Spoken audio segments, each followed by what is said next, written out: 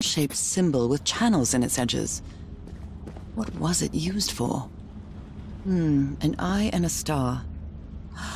Look at the stars, maybe.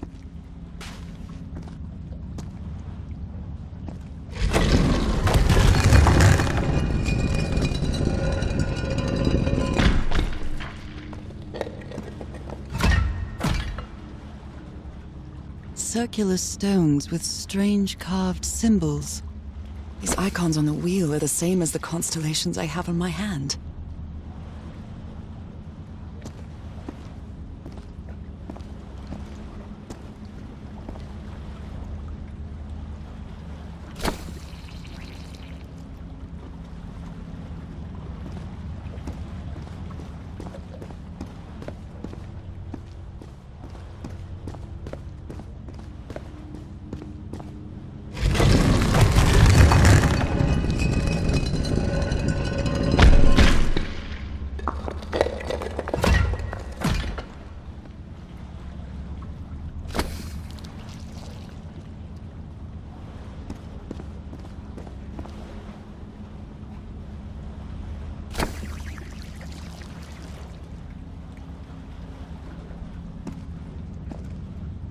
It's a pentagon-shaped symbol with channels in its edges.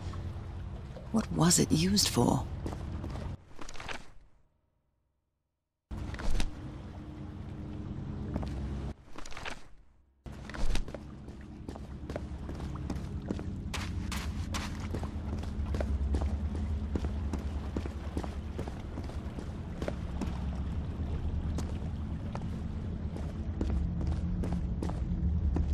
They carried these people here to test them, like a challenge of some sort.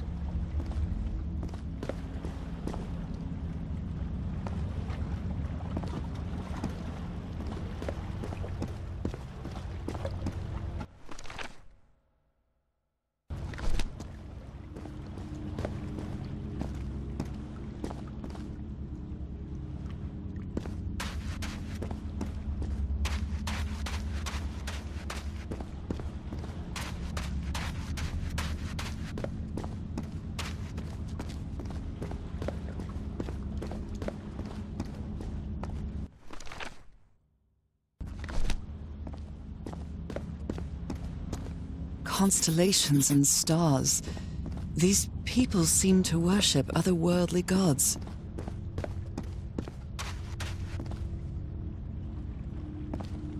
I wonder what this means.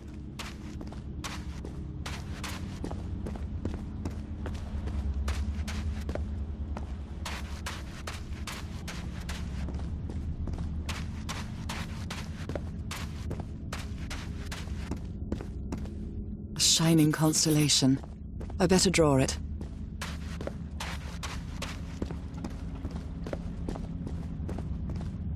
Where is this door leading me?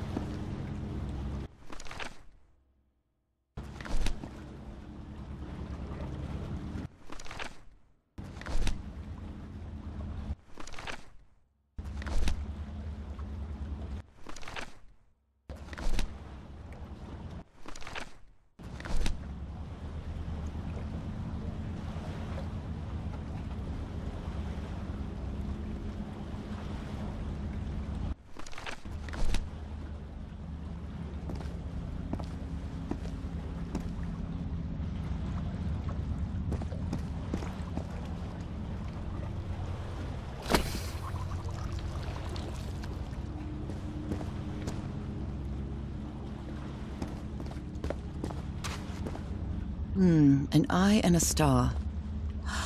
Look at the stars, maybe. The stars are aligned, forming a constellation that I don't recognize. That is not the same sky you can see from Earth. And if that's not the Earth's sky, where am I now?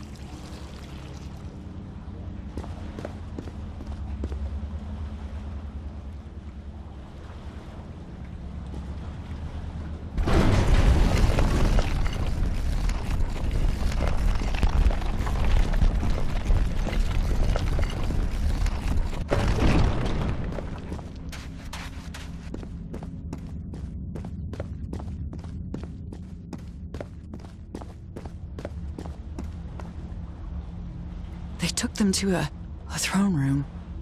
That was the final step in the ritual.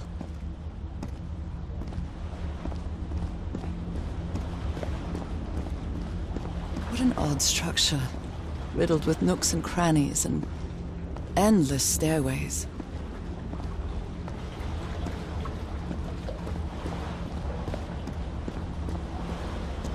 Maybe it only hurts the first time. Ah! The second also hurts.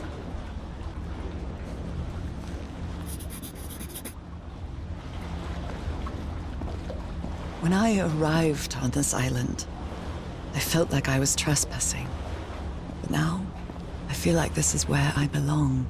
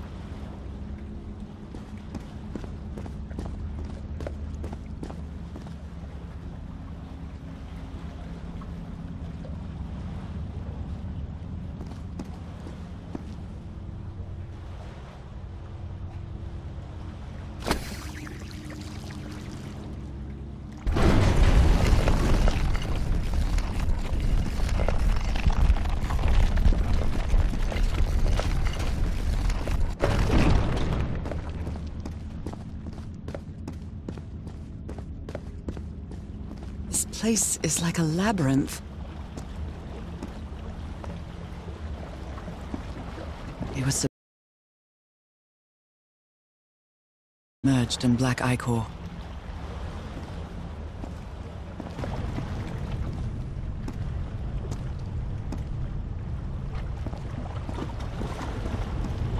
Harry seems to be on the brink of madness. But I don't feel the slightest hint of confusion. On the contrary, I feel my mind is more focused than ever.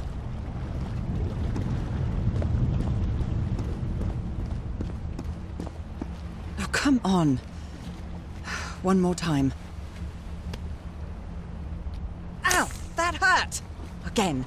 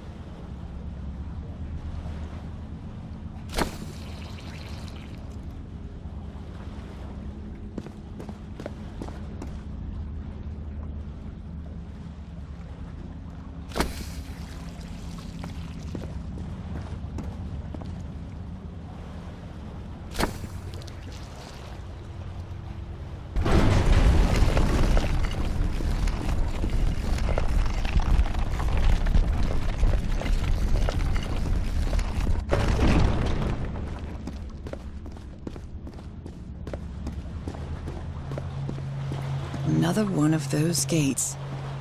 I have to get into the water again.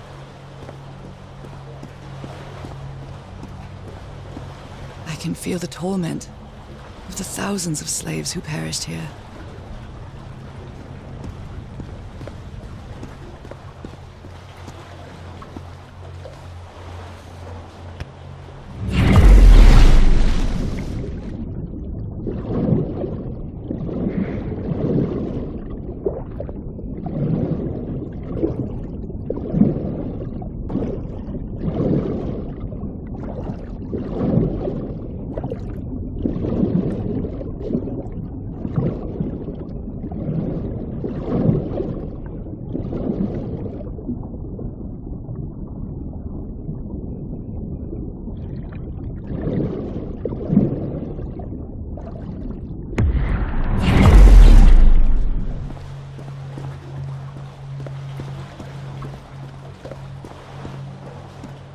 Again? Seriously? Ah.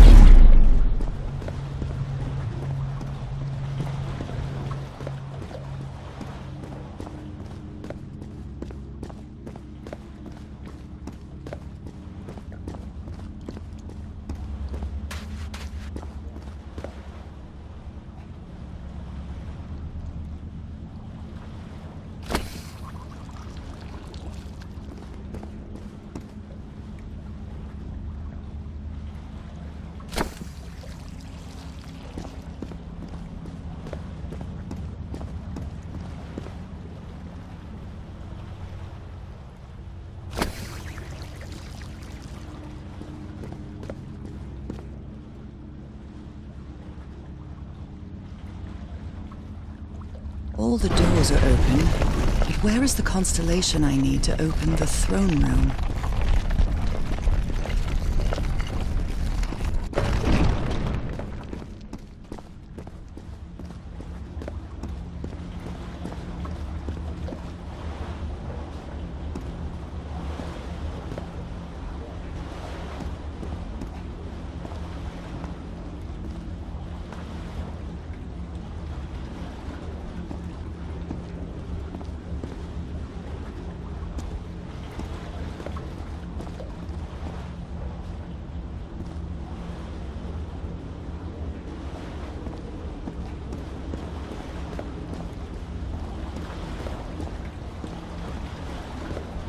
Black and white figures.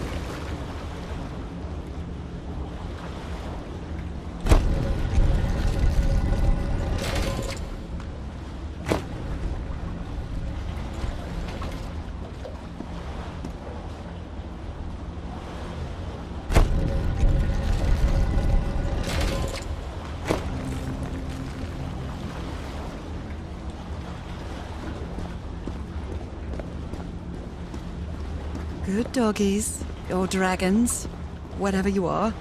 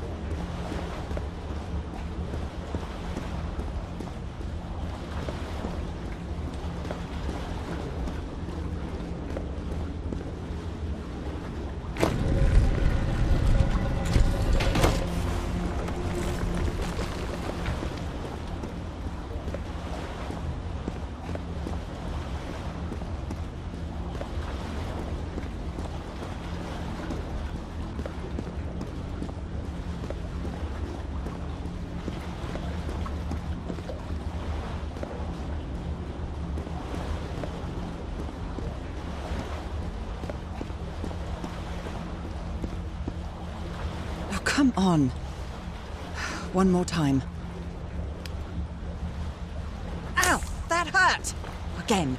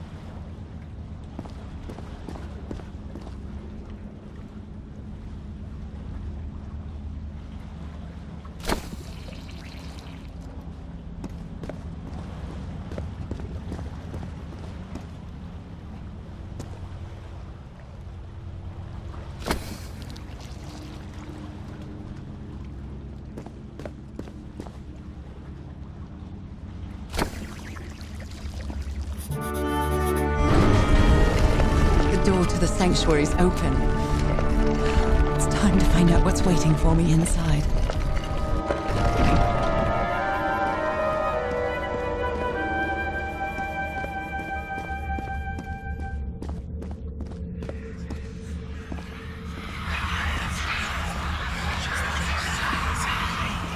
What a disturbing mirror. Is it made of black ichor? I feel like it is speaking to me. Oh, heavens.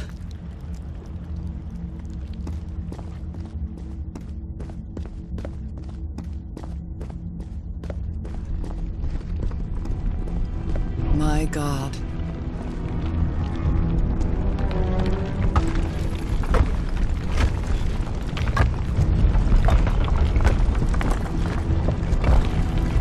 Nothing that happens here appears to respect the most basic rules of physics. However, as strange as it may be, it does maintain a peculiar harmony.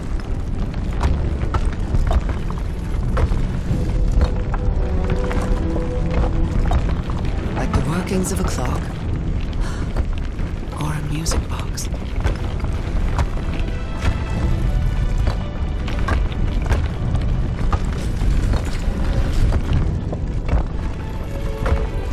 Is that you?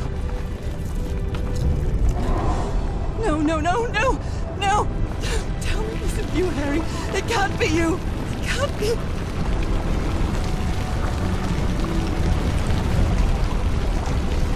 No, no, no. Why did you do it? Oh my God, Harry, no!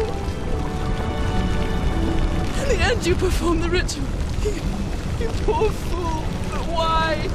I don't understand it. Why? You knew it. You knew it wasn't going to work.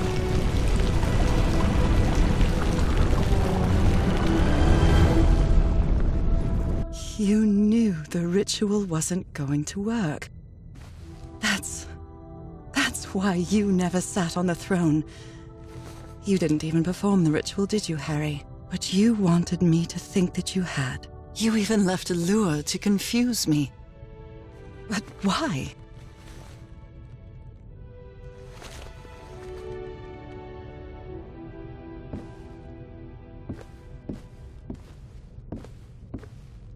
What really happened? The only person with you in that sanctuary beach was Cassandra. So if you didn't die, it had to be her. Did she use the dagger to open the gates and carry out the ritual? You tried to stop her, but it was too late. She shot you with your own gun. and left you for dead, didn't she, Harry?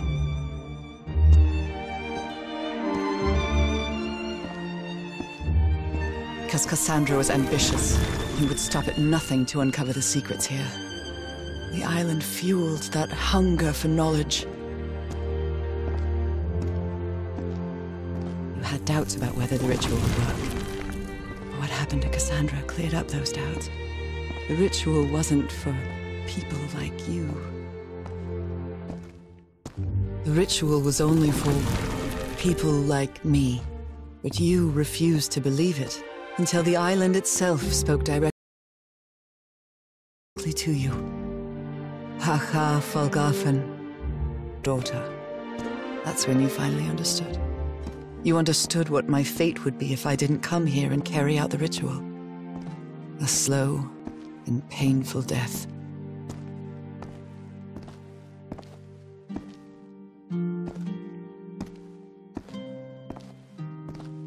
So you faked your own demise and left your glasses near Cassandra's corpse. Those same glasses you never take off.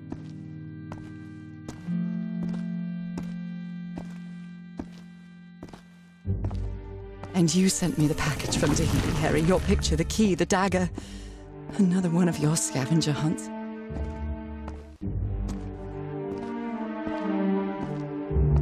And I took the bait. You made me come to this island, the same island where you almost lost your mind and your life, the same island where 4 members of your expedition perished. Why did you deceive me, Harry? You said you would never lie to me. Why didn't you tell me the truth? Why did you do this to me?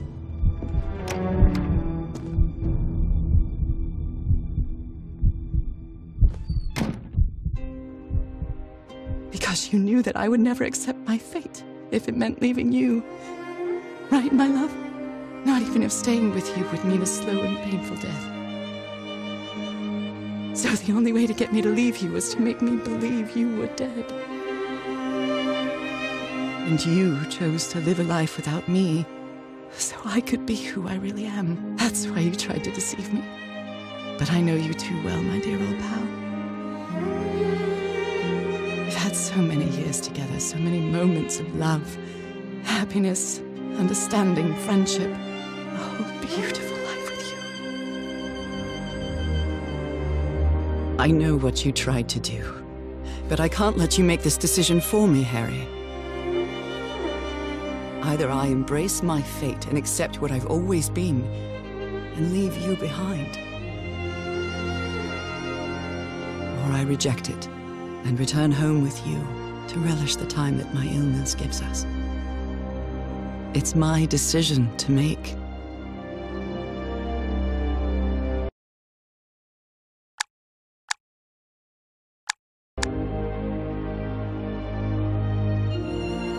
You were right about one thing, Harry. I would never accept my fate if it meant leaving you. I know who I really am and where I belong.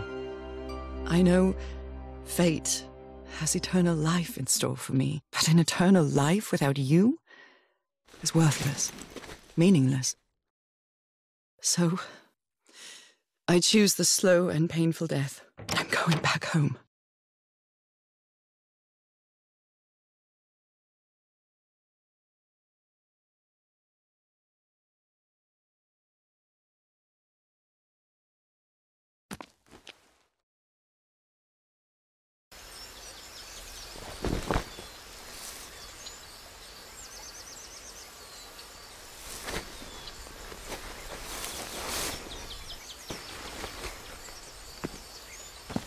You staged this ruse because you love me.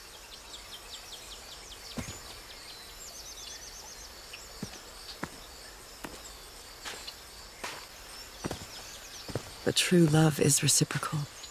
So I'm also making this decision because I love you.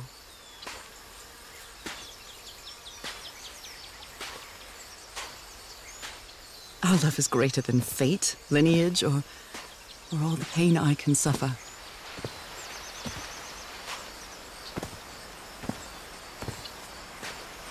Whatever time we have left, we'll spend together. When the time comes, it will be your hand that holds mine. And those beautiful blue eyes will be the last thing I see before I leave.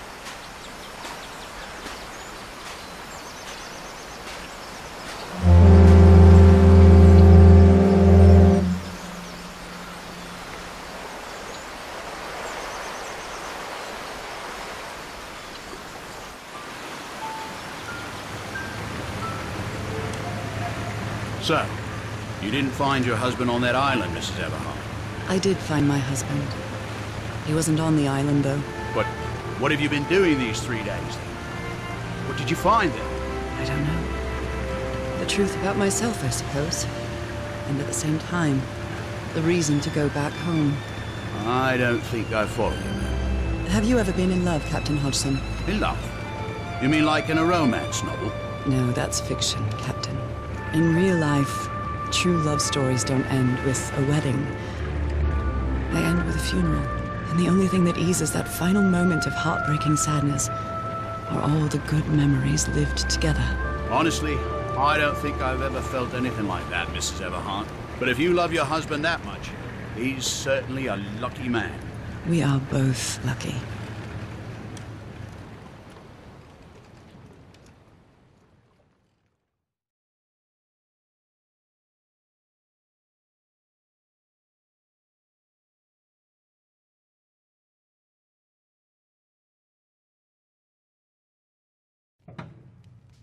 Okay, are you ready? Yes, I'm ready. 1, 2, don't forget the harmony. 1, 2, 3.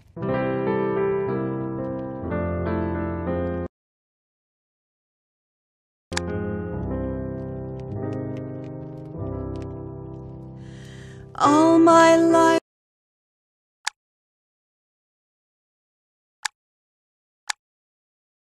is empty.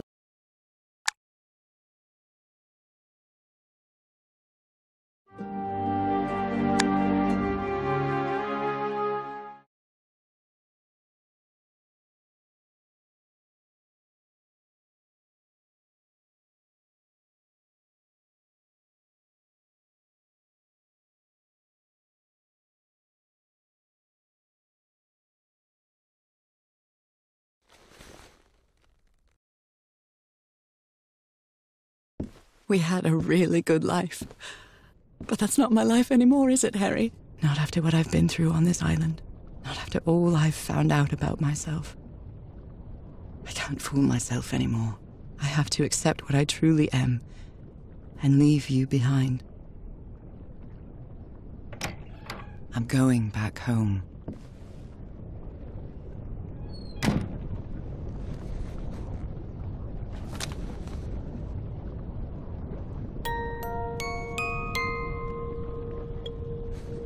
What a lovely melody.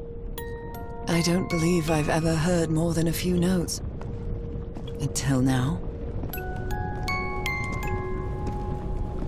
For years I thought I was sick. But the truth is, I was homesick. My poor health, the pain, the suffering. It was all because of how far I was from here. Everything seems so far away now. No trace of pain, no trace of sickness. Nothing besides this place. It's so pleasant to forget everything else. Nothing matters anymore. I'm finally one of the thousands of minds connected to the Ichor. Connected with the Elder God.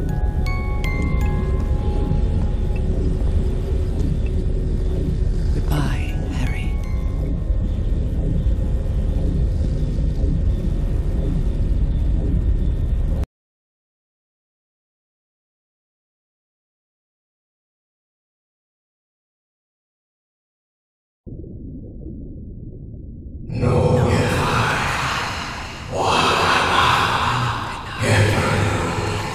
Father